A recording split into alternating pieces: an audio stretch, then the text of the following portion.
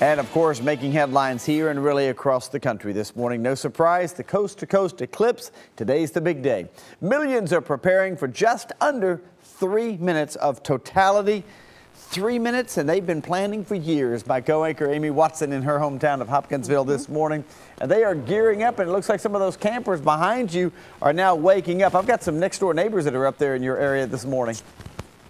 Do you really? Awesome. Well, I'll see if I can look for them. It is starting to be rise and shine time here at Depot Park in Hopkinsville. Let me just show you some of those campsites there are behind me. We have about 5,000 campers here at this park, and also included with the nearby fairgrounds. And it's been a slow start this morning. They said that a lot of the campers were really hot yesterday, and so they tried to get to bed early, and they tried to get a good night's sleep, obviously in anticipation of today. But the community planners had to plan for this because this influx of people is something they've never seen before. They had 65 planning meetings that they've held here in Hopkinsville since September.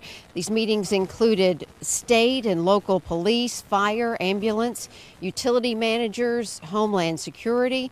And of course, they say today traffic is the #1 concern. They've been involved from the beginning, and just to make sure that they're monitoring everything going on and around, and make sure there's no threats and that type of thing. It's just anytime you're planning a large event, you bring all the partners in, and they have specific things they do as far as monitoring and that type of thing.